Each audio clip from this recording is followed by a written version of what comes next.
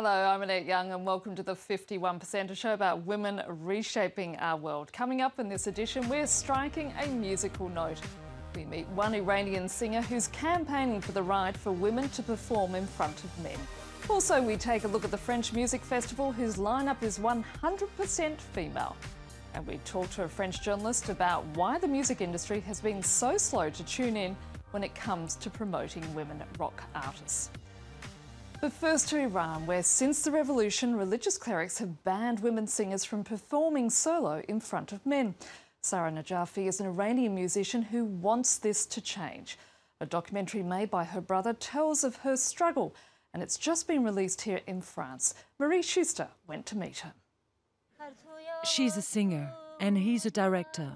Together, Sarah and her brother Ayat Najafi decided to fight the clerics.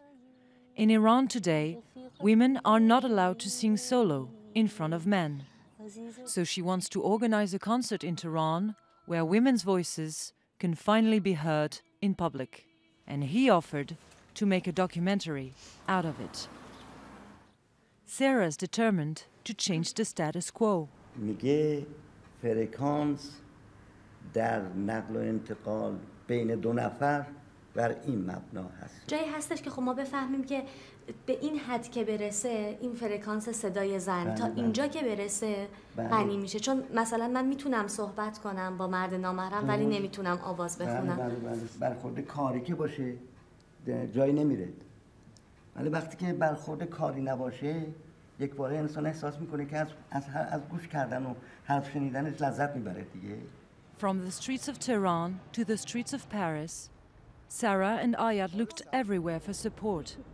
They tried to find other women singers ready to take the risk of being on stage with Sarah. Her story touched Élise Caron, a French musician. Sarah est une héroïne.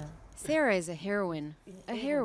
Et la façon dont elle parle au mollah, The way she addresses the mullah in the movie is really funny because she looks at him as if she was a queen who looks down on this poor guy. Regarde ce pauvre monsieur. So you don't like what he's saying, but you somehow see but he's funny. You know? They're laughing now, but at the time of filming, they had to keep a low profile. The regime wouldn't allow such a provocative documentary. The strategy was that we are invisible, and it worked, you know. So during the shooting, I was Sarah's brother there helping her to organize her concert. To Sarah, risking her life was worth the cause. Maybe it's dangerous, maybe it's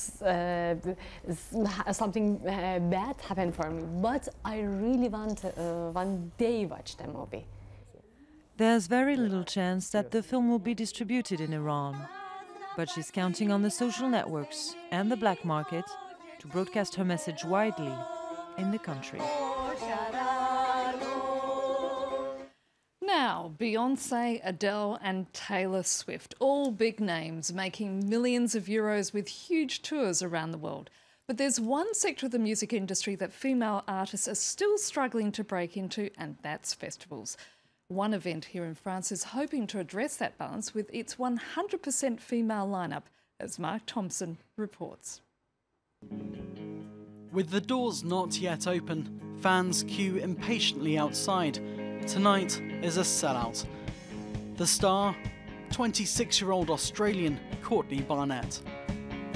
Her performance, just one of almost 50 shows taking place across 29 French cities as part of Les Femmes Sont Mille, a festival dedicated to giving female musicians a platform.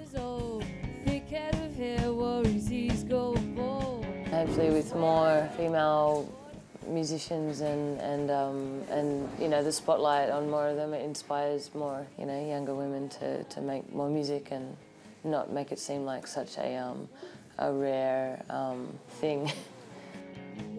Courtney's hoping to follow in the footsteps of award-winning artists such as Christine and the Queens, MIA and Regina Spektor, who've also played the event. But female artists are still being regularly dwarfed by their male counterparts, even at the more eclectic and mainstream festivals. Something that's not gone unnoticed by fans on social networks, who have pointed out the phenomenon by showing lineups with and without all-male groups. a glaring imbalance which occurs throughout the industry. When you're a girl, you're surrounded by men all the time. When you do the business, from the record company, the sound engineers, the technicians in the clubs or in the festivals. So it's a very masculine world. Rock en Scène in Paris is regularly among the festivals with the highest rate of female artists.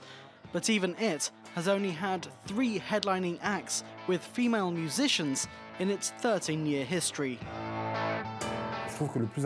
I found that the most important thing for a music festival, and for Rock en Scène too, is to respond to the times and to be with the times.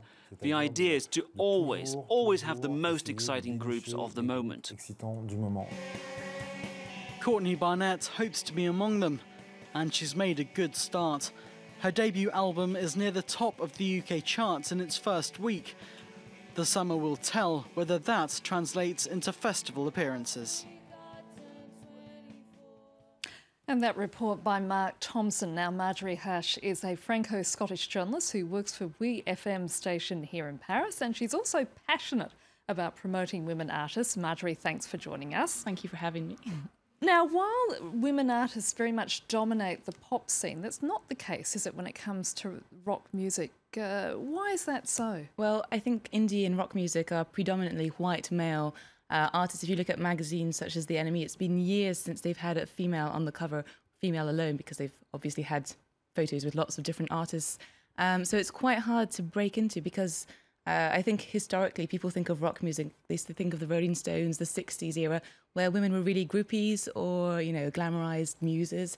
And so it wasn't really until the punk era where men and women, their image kind of evolved and they were kind of equal. But it evolves as well because people think more of successful female artists in terms of pop music. So they're not maybe taken as seriously as an indie music. Is it changing? I mean, are you seeing sort of more and more women artists? I think there's always been a fringe of women artists throughout the last few decades, but there's been a resurgence definitely in the last few years, and people who are more vocal about being all girl bands, because there's obviously girl bands where the formation is all women, but there's also a mixture where the front person is a woman as well, and there's a slight difference. A lot of the festivals we talked about, where they only said maybe out of 100 bands, maybe 7 were with women in them, but only 3 of those 7 bands were ones with just all-girl lineups. So I think there's this resurgence of girl power. I also think that a lot of the women who are in bands nowadays maybe grew up with the Spice Girls. Now, as much as the Spice Girls were commercial and,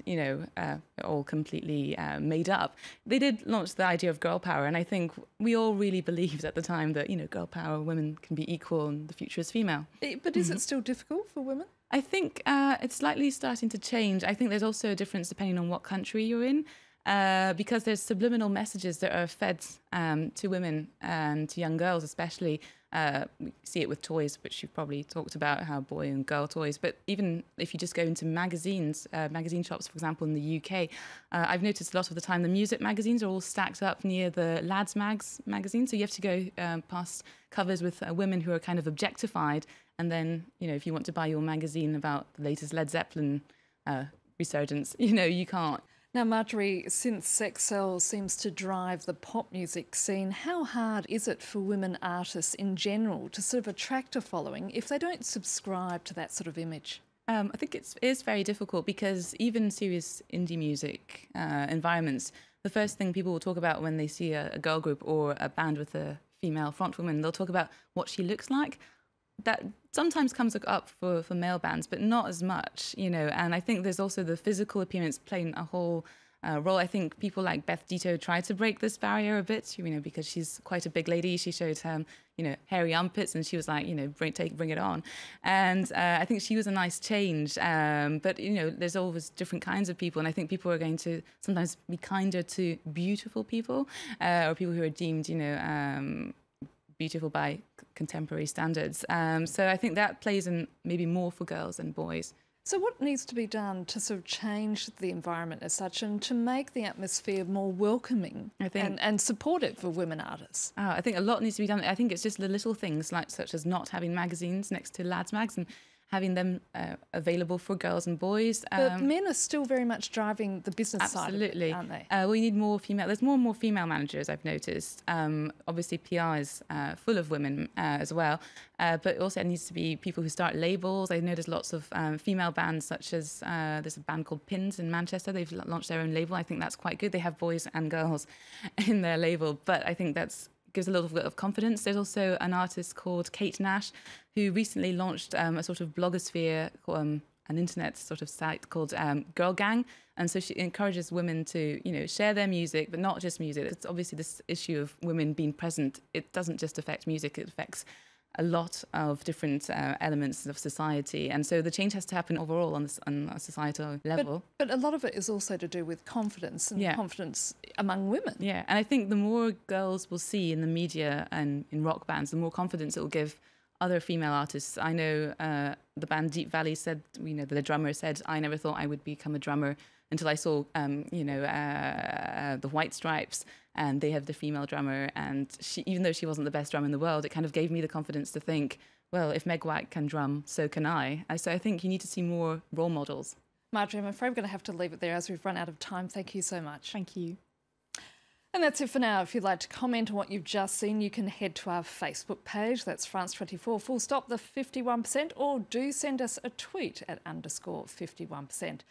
Thanks for your feedback so far, and please keep those comments rolling in. Until our next program, bye for now.